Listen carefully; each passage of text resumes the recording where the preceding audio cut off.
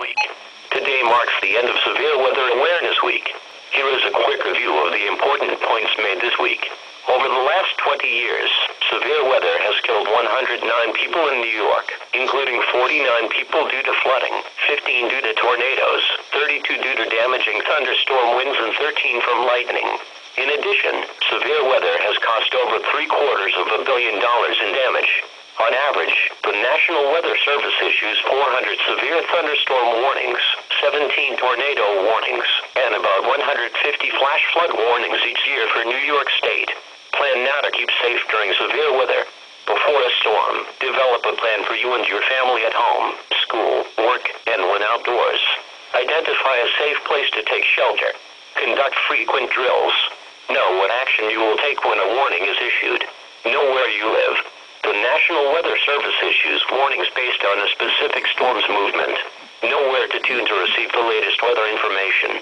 During severe weather, postpone outdoor activities if thunderstorms are imminent.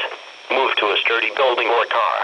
Stay away from tall objects such as towers, isolated trees, and telephone poles. If caught outdoors, find a low spot. Make sure your choice is not susceptible to flooding. If in the woods, take shelter under smaller trees. If you are boating or swimming, seek shelter on land immediately.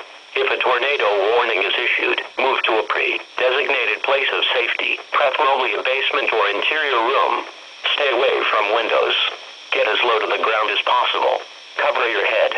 If caught outdoors and the tornado threatens, lie flat in a ditch or depression, and cover your head with your hands.